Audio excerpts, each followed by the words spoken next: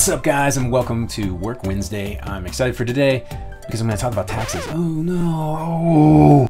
Just kidding. Well, kind of. I'm going to talk about some things that might change in the future and some things that you might not have known being an independent contractor. And because this particular day is more about work business, I want to make sure that I offer some of that stuff to you guys. So this is how it works.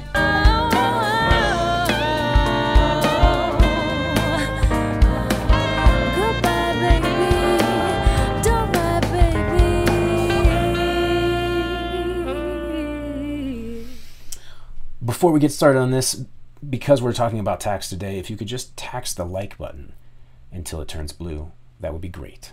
It needs to be taxed. We're all taxed. It's a horrible thing. We should also tax the like button so that it feels like it's part of our whole community. All right? Thank you. So let's start off by talking about what an independent contractor is. When you're an independent contractor, you are your own business. You're a sole proprietor. You are the business of you, meaning that someone writes a check to you and then you provide a service for them. And those things are seen by the government as two different things. There's the company that the person's writing the check to, and then you, the person who's doing the work. So how this works is you get taxed twice. But ironically enough, you're getting taxed twice anyway. Well, someone's getting taxed twice. When you're working for someone else, that business is getting taxed for having you as an employee, and it gets taxed 7.65%, and you pay 7.65%, adding up to the total of 15.3% of Social Security and Medicare tax. So when you are a sole proprietor or you have your own company, you pay all of it because you are the business who takes the money and the person who does the job.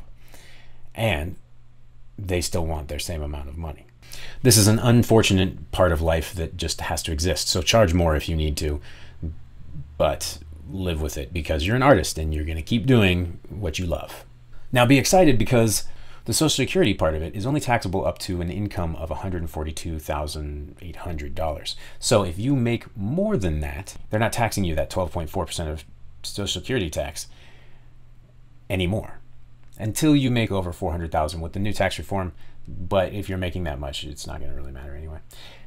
Anyway, that's the tax part of this, and hopefully that made sense. You basically have employer pays this, you pay that. If you are a sole proprietor, you are both, so you pay both.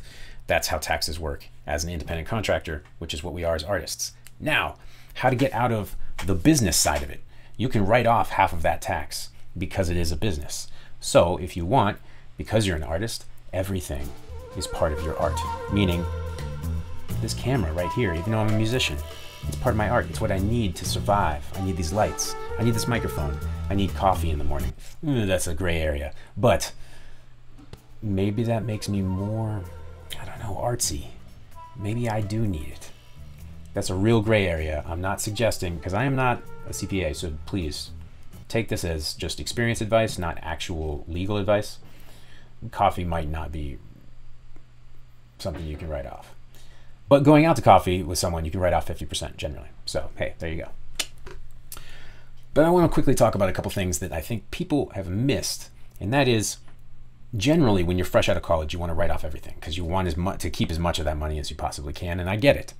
If you're thinking about buying a home, that is a bad idea. Because if it looks like you don't make any money, so that you don't have to pay any money, it also looks like you can't afford to buy a home. So if you're thinking about buying a home in the near future, two things you need to make sure you do. One, don't claim everything as an expense. Maybe spread it out over a couple of years because you can do depreciation over 7 years of buying something. So you can do it that way and it won't hit you all at once.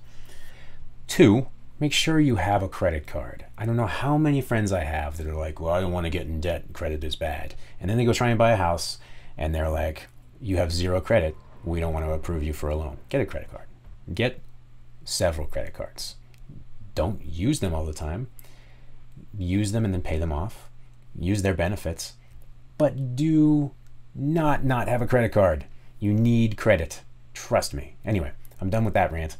One last thing. There's a cool thing for you first-time buyers, and I know this doesn't seem like a music thing, but this is important because a lot of musicians that I know right now are about to be first-time buyers of a home. They are imposing to possibly give a $15,000 home buying credit to first-time buyers. So That's something that might change in the near future. Keep your eyes open for that. I don't know much about it, and I'm not a first-time buyer, so it doesn't affect me at all, but I thought it might be useful for you guys to know. I think you should also take into note that this $15,000 first-time buyer tax credit also counts as a down payment if you don't make enough to write off $15,000 as a tax credit. So that's kind of cool. So that's it for Work Wednesday, folks. Hopefully it wasn't too insanely boring for you. Give me a chance. Hit the subscribe button if you've made it this far, and give me a chance to make it up to you. I know that taxes are kind of lame to talk about, but it's something that I think musicians and artists in general, whether you're a painter, a photographer, a musician, whatever, taxes are important to understand because they can help you and also hurt you. So until next time, if you like this and you would like more information on this kind of stuff, I'm happy to talk about it. Leave some comments down below. I'm happy to do more videos about the finances behind running your own business or running yourself as a business. And yeah, I'll see you guys tomorrow for Theory Thursday, where we talk about something I have not thought of yet.